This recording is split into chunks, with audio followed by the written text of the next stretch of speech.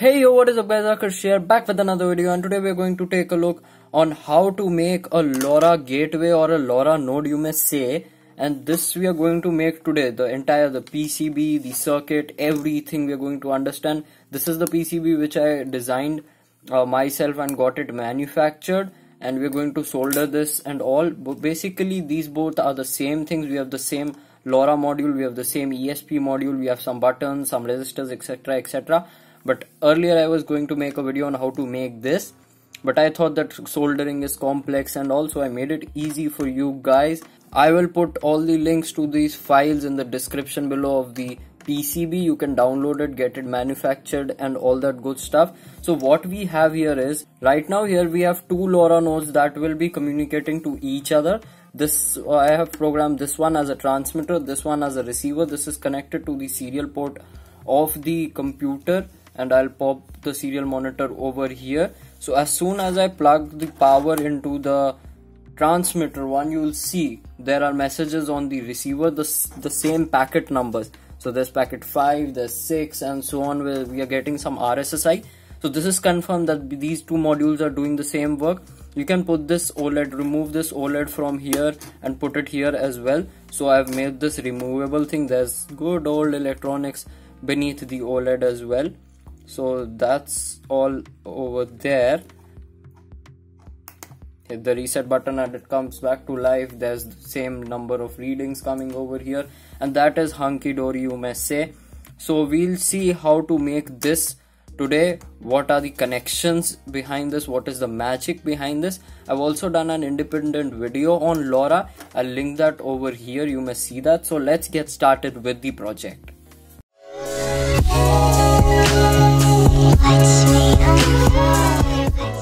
I order all my PCBs from glcpcb.com. They offer 10 PCBs for $2 only. They also offer quick turnaround time and can produce PCBs as fast as within 24 hours. To design PCBs, you can head over to EasyEDA and then generate Gerber files for your project. Now head over to glcpcb.com, upload your Gerber files and get the PCBs manufactured for cheap. They are currently also offering discounts on shipping. Before starting with the build of the project, let's see how can we connect the modules to each other. So we have an ESP8266 module, a LoRa Ra-02 module and an OLED display. So the ESP8266 module cannot work alone on its own. It needs some basic connections, like, so you need to pull down the GPIO 15, you need to pull up the enable pin, and you also need to pull up GPIO 0 and reset pins both. So I'll be using 1K resistor as a generic one for all. For purpose of programming, you also need to add two push buttons, one flash button onto GPIO 0 and one reset button onto reset pin, both grounded. Moving on to the connection for the OLED with the ESP8266, they are wired using the I2C protocol. So it's a two-wired interface. The pins are SCL and SDA, which connect to GPIO 5 and GPIO 4 for the ESP8266. Once that is done, we need to connect the ESP8266 module to the LoRa module. And this is done over a SPI protocol, that is serial peripheral interface. SPI constitutes of 6 connections. The pins on the LoRa module are SCK, MOSI, MISO, NSS, RST and DIO0, which will be connected to the GPIO 14, 13, 12, 15, 16 and 2 of the ESP8266 modules. And that is how the LoRa module gets connected to the ESP8266. Apart from that, obviously the LoRa module will be connected to 3.3 volts and ground as a power supply, and so will the ESP8266 module and the OLED module as well. That is it for the connection side of it. Let's move to the practical side of it now. After my designing of the PCBs according to the circuit diagram was complete, I ordered the PCBs and got them manufactured.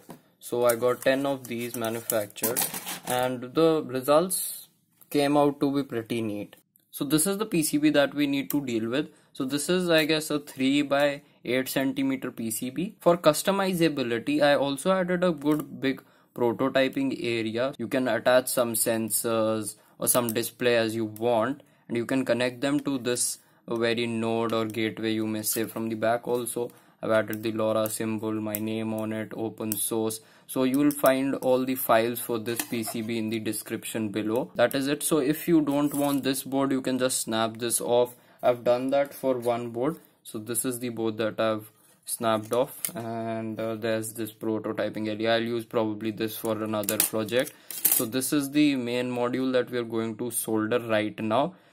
Taking a closer look, so here we have the LoRa module. That will be the Ra-02, couple of switches, some headers, couple of resistors. The main ESP8266 module will sit over here. This is a voltage regulator, another couple of resistors, the headers for the OLED shield. I've also put an header for programming so that the CP2102 programmer directly attaches in over here with a perpendicular female header. I put a good amount of thought while designing this PCB. So I got the majority of the components required for this PCB from LCSC.com. It came in neat packaging.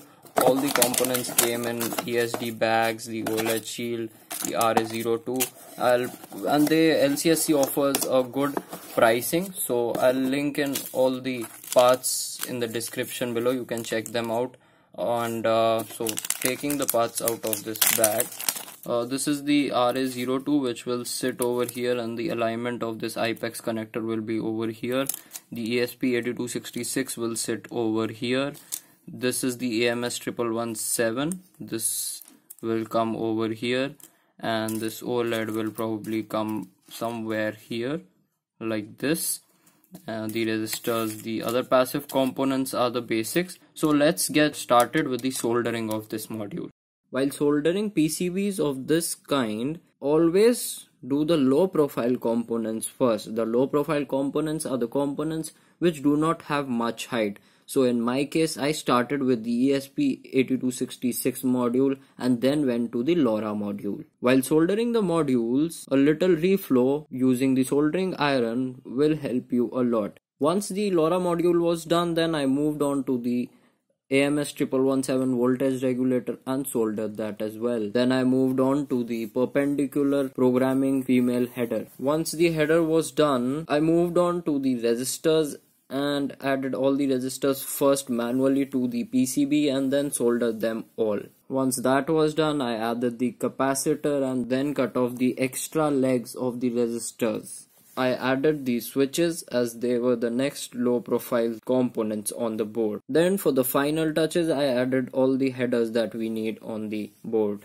And that was all about it.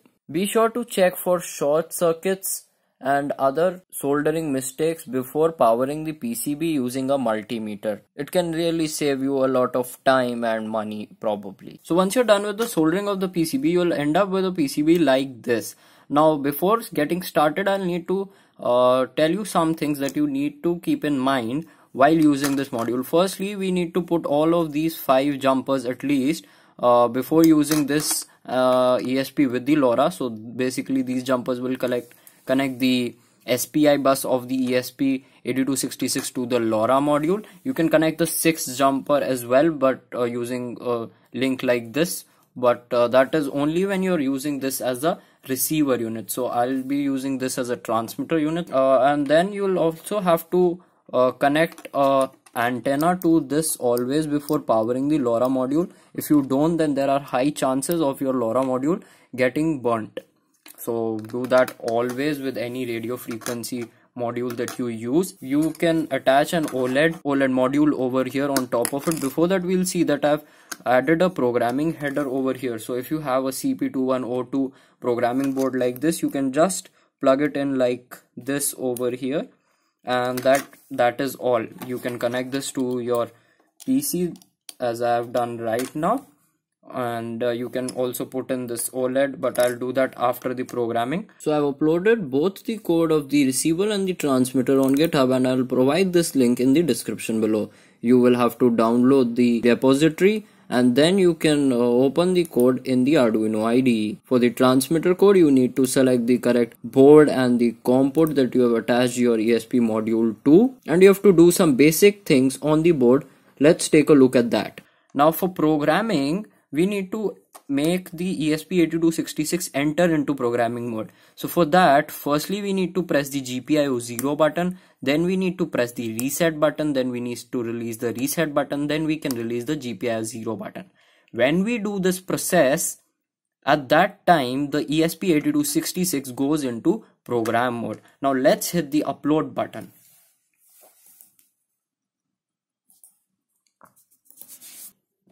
And there you see all the lights blinking. So this blue light is also blinking, as you can see.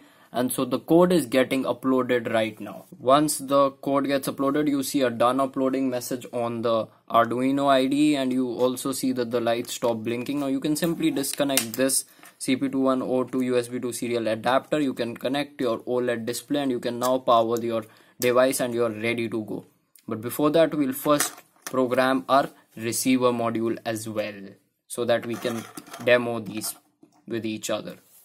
So I've disconnected the transmitter from the laptop and I've connected to an ST-Link just for the power supply purpose. So this is 5 volts and this is ground, and this board, which is our receiver, I've connected it to the laptop using a USB to serial converter, and I'll pop in the serial monitor for this over here.